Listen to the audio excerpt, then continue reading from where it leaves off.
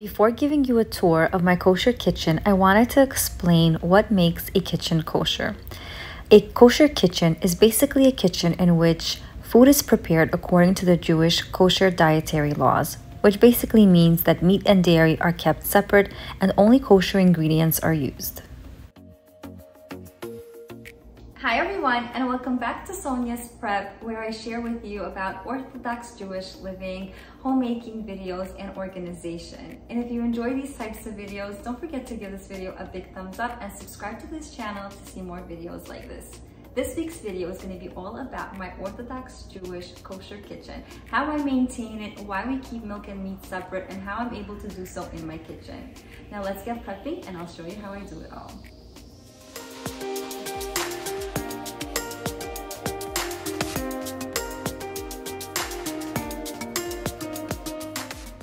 Firstly, when you enter an Orthodox Jewish kosher kitchen, you're going to see a mezuzah on the door, like most of the doorposts in a Jewish home. It's a sign of protection and like God is watching over us. So as you enter, you will definitely see this, and we customarily kiss it. And let's go in and I'll show you the rest of the kitchen.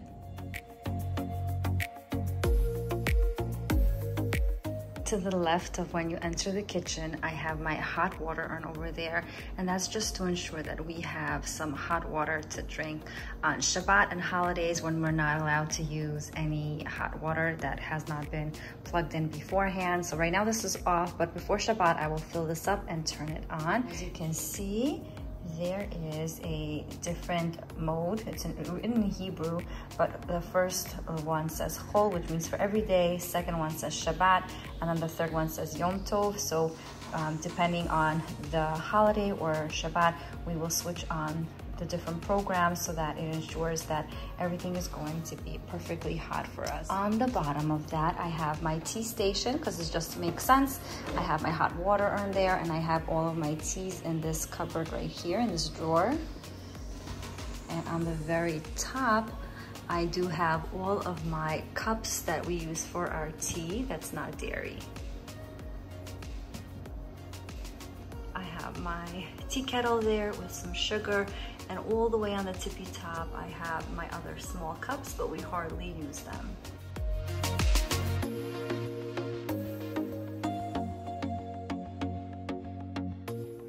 And in this bottom drawer I have my oils. It's right next to my oven, so it's perfect. I have sesame oil, avocado oil, vegetable oil, all in here. I also have Pam spray, so when I'm making some eggs or anything like that, I have that all right here next to my oven. All of these oils are also dairy-free, and they're parve, so I'm able to use this for dairy and for meat. On the tippy top above my range, I have a cabinet that just has a vent inside of it and some miscellaneous random items that I don't use daily.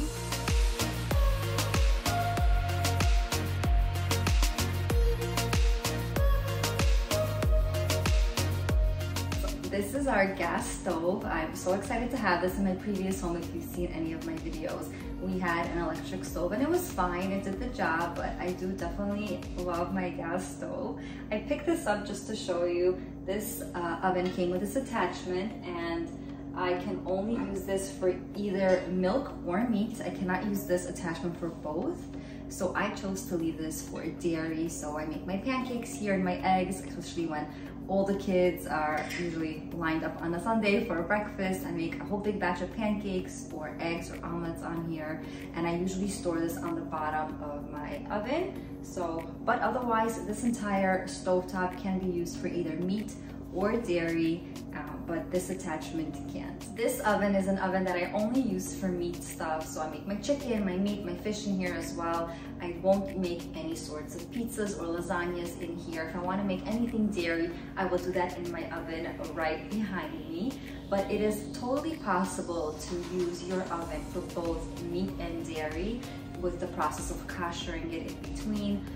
Some rabbis say that it's enough to just, well, I'm not going to get into it. Everyone should ask their rabbi how to properly use one oven for milk and meat, because I was never lucky enough to have two ovens. I'm just blessed right now that I'm able to have it.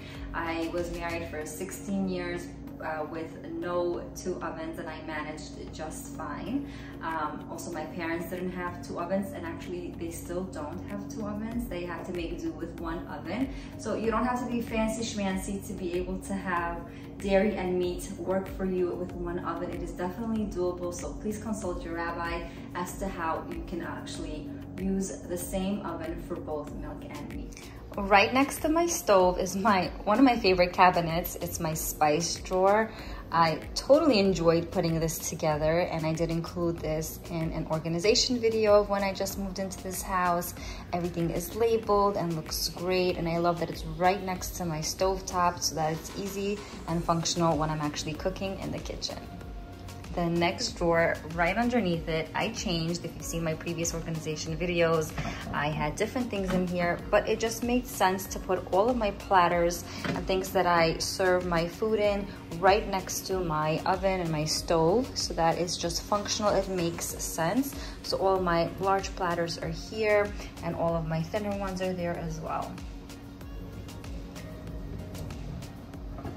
And now we're moving on to our lower shelf, and in this lower shelf I have all of my aprons, towels, my dish drying mats, and all of my dish rags in here, my oven mitts and placeholders, so they're all right here. I did implement a lazy Susan in here. I didn't want this corner space to go to waste, so I have this organizer over here where I keep my lids, my big bowls, my very large glass plates, and my skillet over here that's dairy. It doesn't fit anywhere else, so I keep it right here. I have my next shelf over here. It's pretty bare. You can't see all the way up, but I have some empty shelves up there. I just have my Jamie Geller spices here, my croutons, my matzo ball soup mixes, some pastas, soup mixes again, and it's beautiful and I love it. It's right next to my stove, so it really makes sense to have it there. And in this section right here, I have all of my baking stuff. So I have my brown sugar, my cocoa powders, cornstarch, confectioner sugar, my tons of baking stuff. Not 100% happy with the organization in this corner space right here, but one day I hope to get some more smaller organizational bins, decant things, and hopefully make it look all nice and pretty. And I'll take you one day along and I'll show you just how I did it all. Right above my sink, I have they're pretty bare cupboards. I have over here some of my meat baking dishes, and the rest of the cupboards are pretty empty, but I'm sure I'll fill them up very, very soon. And on this one, I do have just some random cookbooks. My whole cookbook collection is right here. Some of the things that I love to have, and I see that I hid some candies from my kids, some plastic containers that I hardly use, but I just keep just in case we need something on the go. And whenever I'm invited to someone's house and I want to bring something along, I use these plastic containers to take things along with me, and the rest of those shelves are empty as well. In this cupboard, I have all of my glassware for soft drinks. Then I have my salad containers, my I don't know what are the Corningware stuff that I have, salad spinner, and some processor stuff up all the way over there.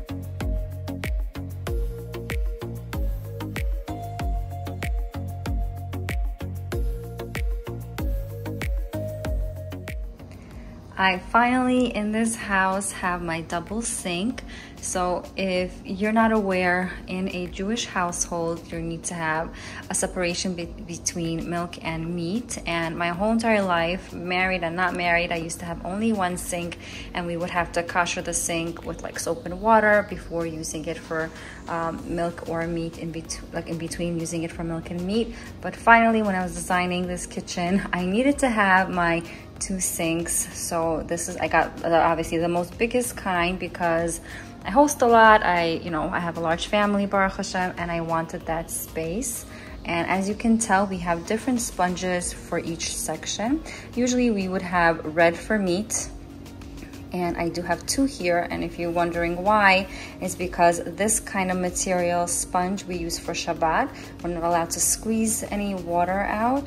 And usually for dairy, we have the blue kind, and I have a Shabbat sponge here and a regular everyday sponge here.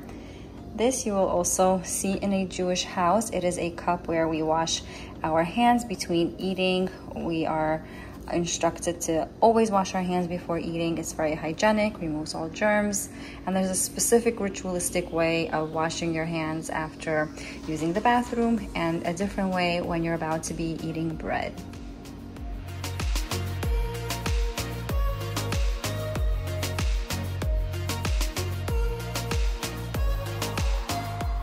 Right next to my sink, I do have a dishwasher. I only have one, and that is completely fine. I'm very happy with having a dishwasher.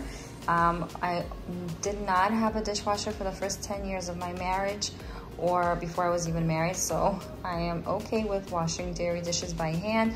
There are a few Jewish households who have 2 dishwashers, or some even are able to kosher in between and make use of the same dishwasher for both milk and meat. You would have to consult your rabbi and find out how to do that properly. And right next to my dishwasher and sink, I do have this cool shelf right here, cupboard, where I keep all of my cutting boards. I love how this looks. I love where it's placed because it is right next to my kitchen island where I'm able to prep all of my food. So I just take it out, place it right here, and just makes sense. And I love that a lot of the things in this kitchen just make sense. Under my kitchen cabinet, I have the typical things that you would normally find under the sink.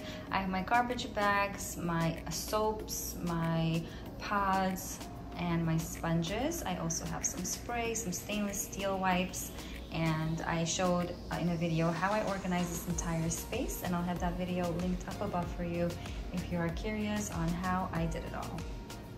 I personally love the clean, sleek look of a fridge with nothing on it, but I also like to display all of my kids' things, so I'm lucky that I have this magnetic side. So this is where I keep all of my kids' crafts and pictures, but when you just enter the kitchen, everything looks sleek and nice. So as you can tell, I am pretty minimal when I display things in my kitchen. I just enjoy it that way. This is a pretty cool device from GE.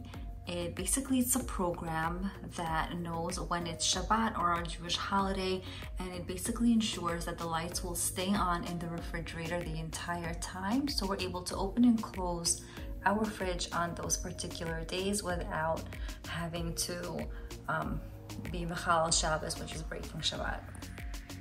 Up next, I'll show you my refrigerator and how I organize it. I love this refrigerator because it's so wide and it's not like crazy deep where I can't see what's going on the inside. So as you open up the fridge, at the very top I have my eggs, my sourdough starter is there, some olives, just like condiment stuff right here, some dairy-free butter. And then on the lower shelf, I have all of our leftovers. I keep the salads on one side and all of my meals that I've prepped on the other. And on the lower shelf, I have my vegetables, the celery, the carrots, onions, garlic. I use a lot of herbs in my food, so I have my herbs here, some lettuce as well, and then the typical fruit and vegetable drawer, and my dairy section here with my butter, yogurts, and cheeses. On the left side of the fridge, I have all of my sauces, my milks. I know the milks should be kept on the inside of the fridge, but I just prefer it this way. It's much easier for my kids to get to it in the morning. And I have my different barbecue sauces and my whipped cream and caramel sauce that I'm using in my coffees now. And as you can see, everything is kosher in this refrigerator. Everything has a kosher symbol, and this is what this side looks like. On the other side of the fridge, I have up on top all of my spreads, like the strawberry jelly and the Pesach Zman and the lotus biscoff. I have my dressings over here, my tahini dressing, my mayo, my different juices and wines, and baking soda. And there's a Snickers bar that one of my kids put in here. I guess it was melting. For my freezer, I organize it in this way. On the very top, I have all of my dairy stuff. So I have my frozen pizzas, my different ice creams, my dough that I've showed you where I make my malawach dough where I make my pizzas or gosh gujias with, my extra tomato sauce. I have an ice maker here, and on the bottom is everything meaty and fishy. So I have all of my different meats and chickens here. And that's how I organize my fridge and freezer. Right in between my dishwasher and refrigerator, I do have a step stool so that my kids can step on it to like wash their hands. And I also have my warming tray in here. This is what we use to heat up our food on Shabbat. So we would plug this in before Shabbat starts, and we would place all of our food items on it, and it would keep everything warm so that we're able to have hot food over Shabbat. Now we're gonna be moving on to the kitchen island. Over here, I do have my garbage. I have 2 bins of garbage over here. And above that, I placed in my Reynolds wrap, parchment paper, plastic wrap in here so that I could easily use it when I'm cooking and I have to wrap something and put it in the oven. Right next to that, I wanted to have all of my kitchen utensils. So I have my rolling pin, my can openers, my spoons, spatulas, peelers, and the like. And on the bottom right over here, I have all of my pots and pans. This is all for meat, not for dairy. And I have everything organized right over here. In this section right here, I have all of the baking stuff. So I have another rolling pin, spatulas, whisks, different cups, and measuring cups and different measuring spoons. And I have some scissors here in the back. And on the bottom of that, I have my food processor, which I use often, my really large mixing bowls, and my food processor attachments are right over there as well.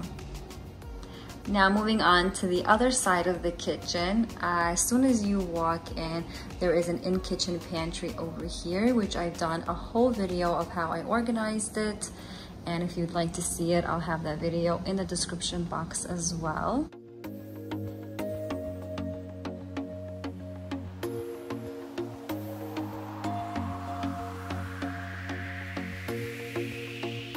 Way up here, I have my disposable bakeware, and I have some snacks. When like people come over, I'll just take these things out. And because I host a ton, sometimes I just run out of dishes, and I have my fancier dishes here, my little dips, dip plates, salad plates, all the like, and some fancier silverware over here when I just don't have enough of my own. And right on the bottom over here, I have my full-on pantry that I use in my kitchen. And just like I said earlier, this is my dairy oven, which I am so thankful for that I didn't have in all of my other years of being a religious Jewish woman. It makes life so much more easier, but definitely not a necessity. You could still run a Jewish household and a kosher household without it. So definitely speak to your rabbi that you trust to help guide you along on how to do that if that is you, if you just have one oven like I did all my other years of my life.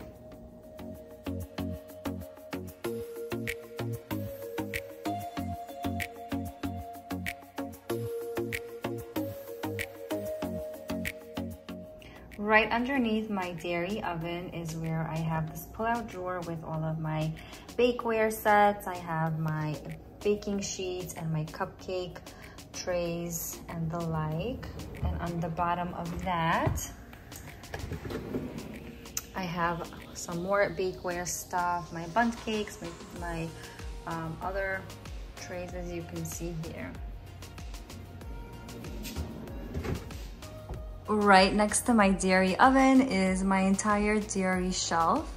So I have my dairy mixer up there, my dairy cake pans, my skillets and pot, and I have my kosher coffee station right here. And I showed you the pods in my in-kitchen pantry. So this whole section is dairy. And right below here in my first pull-out drawer are all of my dairy utensils. And so that I don't get mixed up with my wooden spoons, I did write dairy on the top of it. And this is where I basically keep everything that is dairy. On the bottom of that, I have my kids' cereal bowls, our mugs, my butter holder, and plates. This is also all dairy.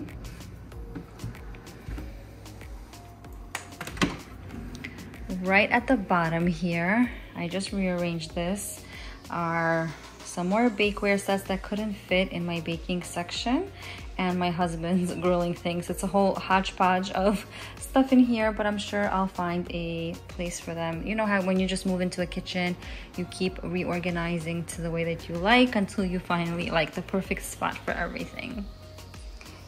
In these two cabinets, I have all of my meat dishes here.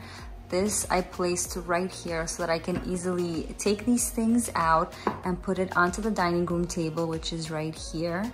And I have my large plates, my fish plates. As you can see throughout the years, I have broken a few of them, or I should say my children have, so it's a little bit hard. I'm probably going to need a new set pretty soon.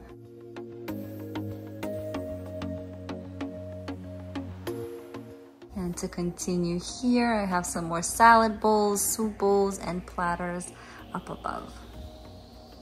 Right below our dinnerware set, I have my utensils, my spoons, forks, and knives are here. I do have two different sets. So I use an everyday set that's all the way in the back, and my Shabbat and holiday set is all the way in the front. And here are all of my knives.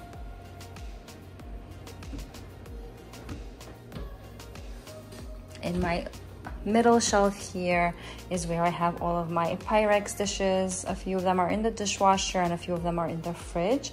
So this is where I keep my round shaped Pyrex dishes. And on the bottom shelf is where I keep my square ones.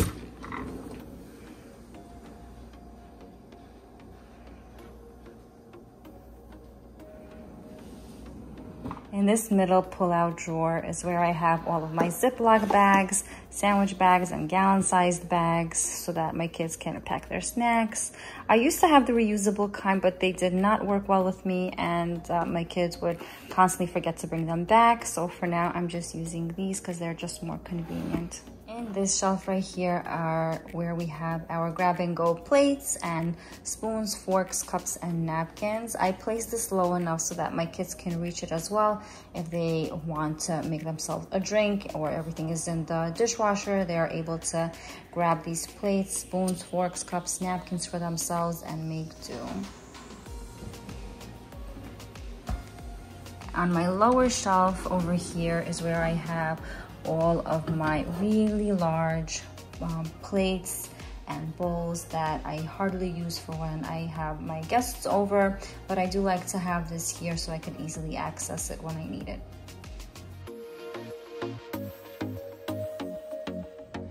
Now in the basement, I do have a few cupboards and shelves where I keep my Passover dishes, and I have a refrigerator here that's like, you know, whenever I need to have another fridge, it's always good to have. So I keep all of my Passover things here. I can definitely store this upstairs in my regular kitchen, just put it on the side, but because I have the space, I do keep everything here. I do cover everything with plastic so that dust doesn't settle on them. And this is just a continuation of my kitchen. I have different Passover utensils here, bakeware stuff.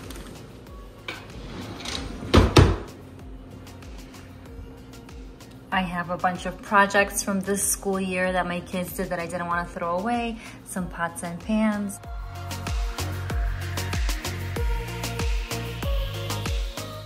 In this drawer, I have all of my silverware